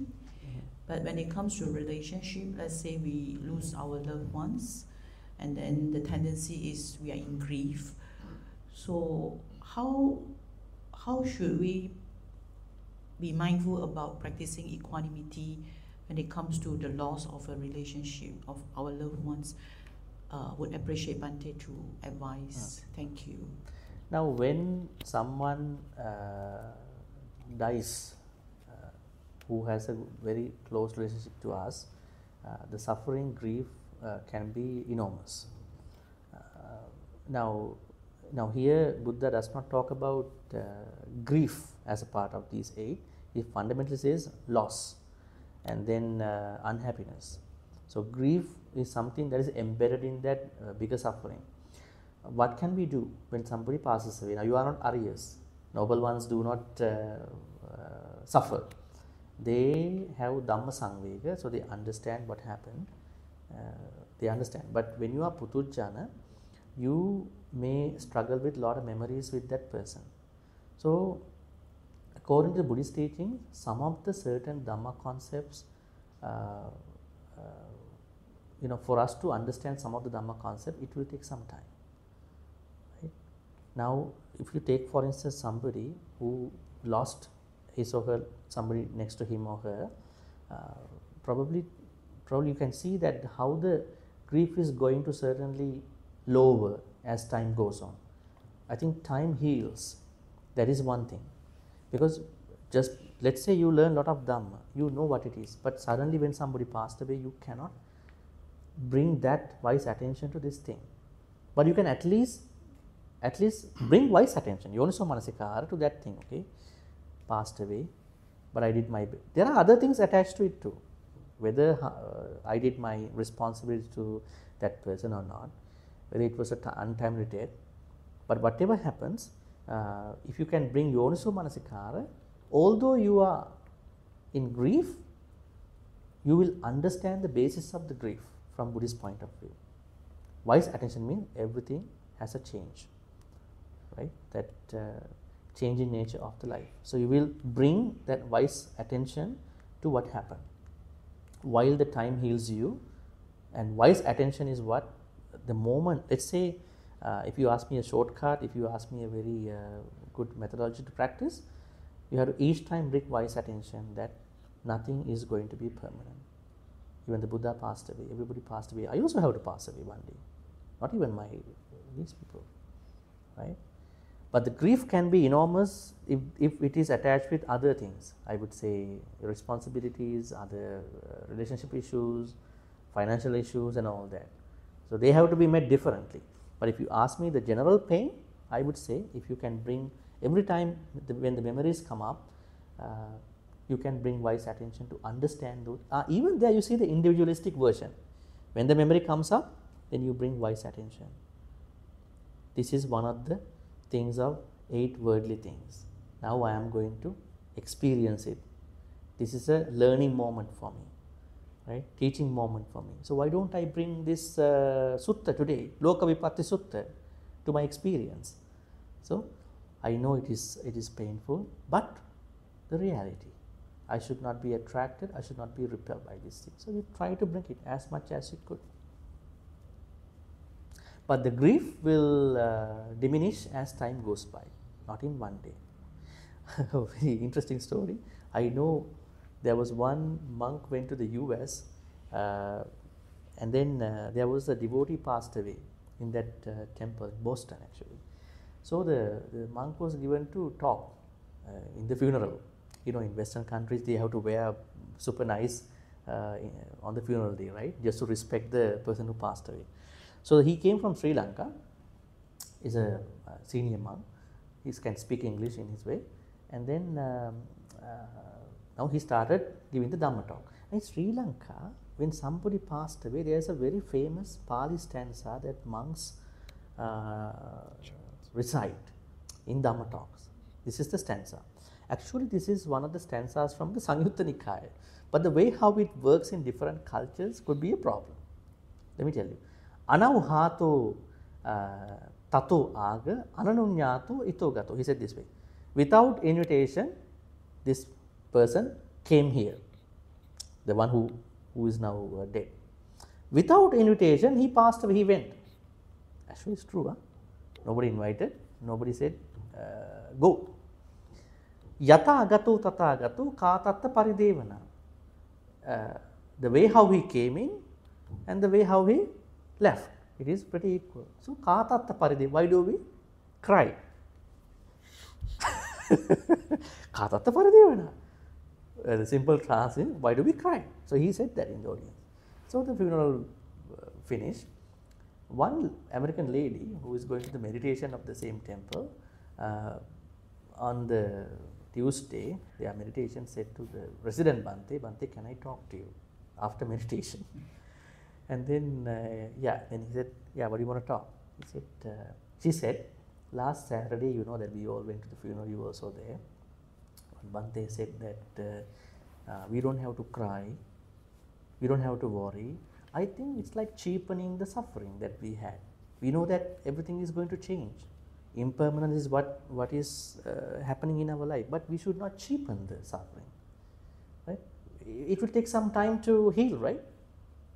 So I think we have to understand that part also with your question. I think when we understand the grief, rather than thinking a very deep teaching like this is a deep teaching, but at the same time we have to understand it will take some time to heal myself with this thing. But at the same time, during the time, we can practice this changing nature. So there are 2 ways to think about this question. Some people are getting hurt when we say don't suffer, because you have to naturally heal, right? You can't wash everything in one night, right? Yes. We had a professor like that, a Buddhist professor, and one day we asked, today I'll be coming late because my wife passed away in the morning. Oh, are you going to teach us? Yes. Yes. Well, I mean, there are certain different people. All right, any more questions? May I ask one more question? Yes. My question is about the part about enjoying life. So you mentioned that you gave good examples. You gave the example of the Arahants. lady Visakha, and how Sotapannas also enjoy life. I don't know. Sometimes there is some discussion among Buddhists, I guess lay people, about to what extent they can enjoy life. And there are some people who might feel guilt for enjoying sensual pleasures, or they might guilt trip other people, or they might guilt trip themselves, right? They might say, oh yeah, you're a Buddhist, you should be non-attached. Why are you so attached to money? Why are you still pursuing material goals? Why are you so ambitious in your career? Why are you trying to be a rich and successful entrepreneur or whatever? Why are you pursuing why are you going to concerts? Why are you still enjoying good food? And why are you pursuing maybe things like romantic love, family love, and so on, other kinds of sensual pleasures? And sometimes we ourselves might feel that guilt, or sometimes we might look at other people and sort of judge them, perhaps. Yeah, so my question is, how do we respond, I guess, to such a, I don't know, wrong view or wrong idea? Now, one thing is telling other people what to do and what not to do is something that is point of discussion. I mean, as Buddhists, we are not going to point out other person's practice. It is not necessary. We don't have to do that. I mean, questions like how to sit down on the meditation hall and all that. I mean, these are questions. I think devotees are more concerned about how other people practice this. I think we don't have to concern about, and we have to learn from Buddha. Remember how he answered? One group. There was a group of prince, 30 people. They went for a camping.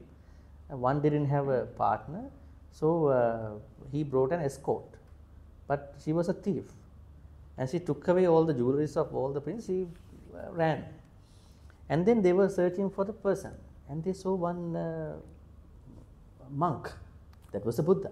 Then they asked from the Buddha, the ascetic, did you see a woman who was going?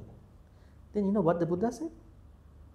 The Buddha said, what is more important? Is it taking care of oneself? Is it about oneself? Is it about others in the first place? It's about us. Then they left that idea. I think the first thing is that such asking is, I think, it's not good. It's not comfortable. I think you will accept that when people tell you when people try to analyze about your life, you won't be happy fundamentally without you trying to think about what they are talking. I think we have to stop doing that. Number two is that now today you will learn that a monk is talking about that there is a certain happiness. There is a happiness that people have to enjoy. People can enjoy. People must enjoy. These people have not learned Buddhism properly. That is why they are talking as such. If they had learned Buddhism properly, from a true teacher, the true Dhamma, they would not ask like that. So now, according to them, we have to be laid back, lazy, people who are not doing anything. We don't have to earn money. We don't have to be with anybody. So we have to lock the door, maybe not even wear anything, and then meditate, and then attain Nibbana. This is not what we see in the canon, in the text. So now we have to look at what is the basis of such things. What is the basis? How do you call that you can't be ambitious? We all have to be ambitious, right? It depends. Everyone has a choice, right? And there are so many business people. Now, if Buddha did not meet Anathapindika, how could he get a temple? If Buddha, all the things that were donated by all the kings, all the bankers, not even that. Interestingly, Ambapali, who is she? Buddha got a very big temple from that woman, the escort, Ambapali. Did the Buddha say, you earn money by doing this wrong, unethical business? No, he didn't say. And she became an Arahant. Ambapali became an Arahant. What about you? She was the biggest, escort in the city. And Addakasi, another escort. She charges 1/2 of the asset of the whole state. She became a nun. She attained Nibbana. Do these people know these stories? Have they read? Have they read Buddhism properly? I don't think this. So I think one thing is it's unnecessary to point out these things about somebody else's life. We don't know how other people do that. Even let's say you are doing a job, that person analyzes it in his own way, but you are not doing as such, right? So the first thing is we should not be concerned about other people's practice unless they ask us a certain help. Number two is, I totally understand these people have not properly read suttas, at the same time the literature. They must have read these things. at least for their own personal attainment to become a better person. So to me, there can be Buddhist business people, there can be all the good people in Buddhist background, in Buddhist communities. Yeah. Yeah, I mean, I get the part about not judging other people. I think that's not appropriate, about judging others' enjoyment of life. Sometimes it's the maybe dealing with oneself that's tricky, like the guilt you feel like, oh, I'm a Buddhist, I shouldn't be enjoying this much. But I come to that point. Now you are talking about guilty feeling. Now forget about what other people say, forget about their ignorance about the text and all that. Now guilty feeling. Well, you will be guilty also if you don't know the literature and the suttas. Same thing applies to you or other people. Because when somebody blames me, I say, you are ambitious, this is wrong. I feel guilty. So why? Did I have a proper reading about the text about these things? Right? So it is also because of the ignorance of the Dhamma path. Right? I think then better everybody should become monks. Then there will be no people to make money to give dana also. Right? That's a good thing. You all shave your head, become monk and nun. What a crazy idea is that? I mean, that is why I'm saying this is a problem when people are ignorant about the true Dhamma. All right? Yes, that's very helpful. Thank you, Bhante. All right, so we have a few announcements. Okay. Thank you, Bhante Chandima, for your informative and insightful teaching. It was indeed a well-researched sharing on the Lokavipatti Sutta this evening. We have a few announcements later. Before that, let us now express our gratitude to Bhante Dr. Chandima for the Dhamma teachings today by saying sadhu 3 times together. Sadhu, sadhu, sadhu.